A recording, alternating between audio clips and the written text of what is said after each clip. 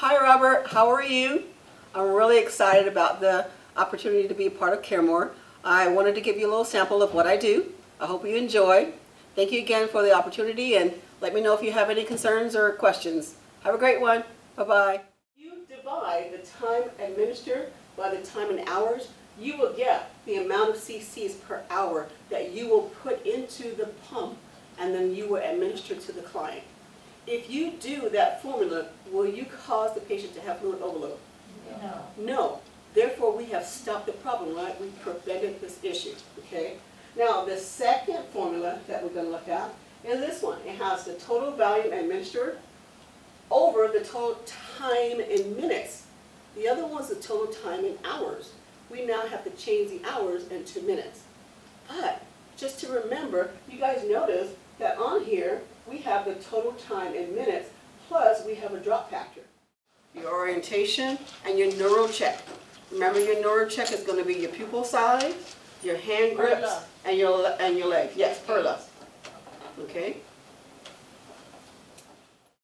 Okay, and then you're going to look at your integumentary system. With your integumentary system, guys, remember, we have to check for dehydration, right? Okay, so how do we check for dehydration? Burger. Okay, where do we check out skin turgor? Sternum. The sternum. Woo-hoo! Yes, the sternum. Make sure you remember that. Do not check on the back of the hand, okay? Always check on the sternum, okay? And how do I know if the person is dehydrated? So my total amount that's infused is what? 1,000.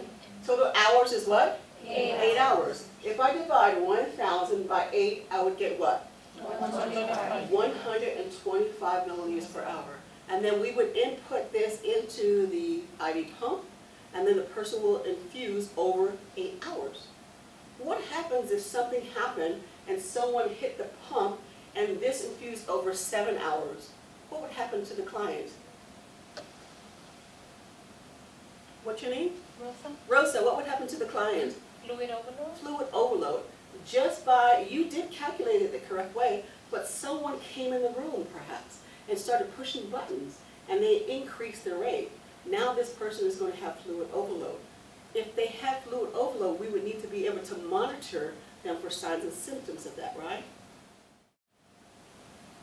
Let's do one more problem so that we can find out how to use the other formula.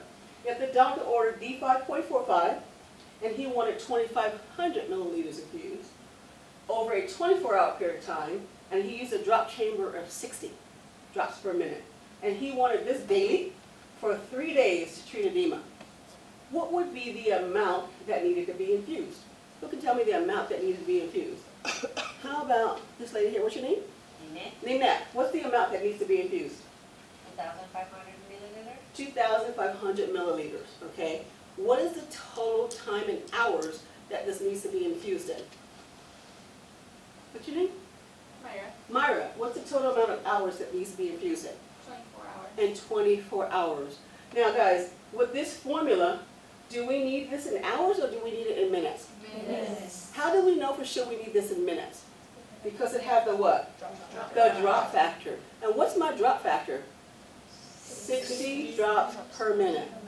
So if I were to put the volume in as 2,500 milliliters, and then I want to put this in minutes, what is 24 hours in minutes? How would I get to that? Anybody? What's your name?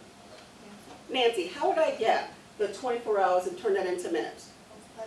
Multiply by 60. And why would I multiply by 60? Very good, because there's 60 minutes in an hour. So if I multiply 60 times 24, I would get 1,440 minutes. Then I would plug it into my equation. What is my drop factor? 60 drops, I would plug that into my equation. So now I divide 2,500 by 1,440. What would I get if I divided 2,500 into 1,440? Anybody? What's your name? Susanna. What would I get? 1.7. 1.7. Then I would multiply 1.7 times 60.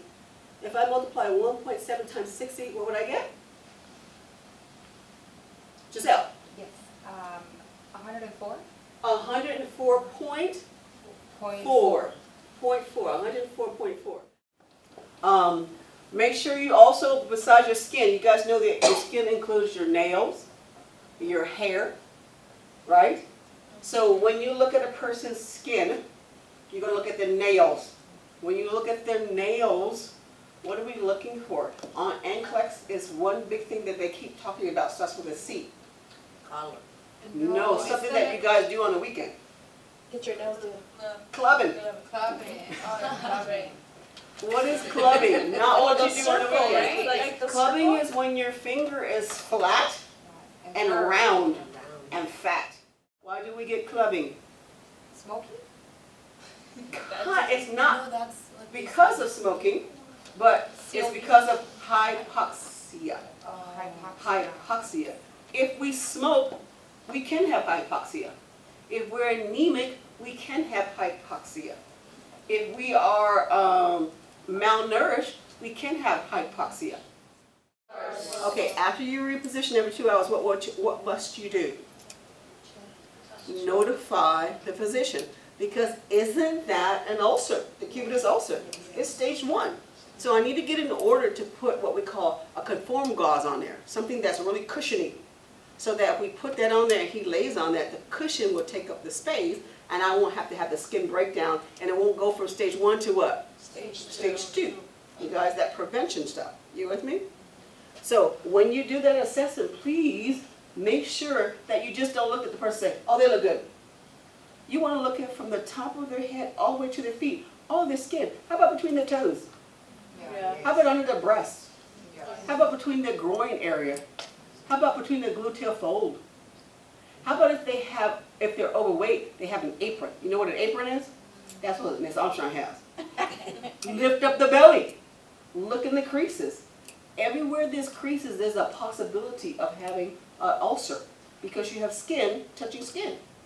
You guys with me? If the nails are fat and flat, because you guys know you have a curve to your nail, right? Yeah. If they're flat and fat, that means they're clubbing. That means you have hypoxia.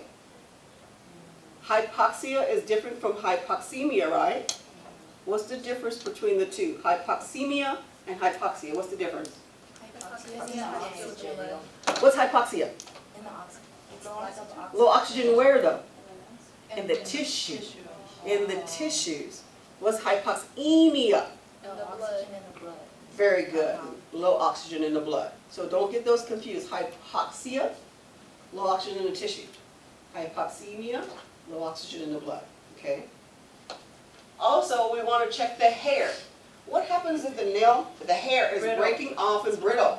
Thyroid problem. Not quite.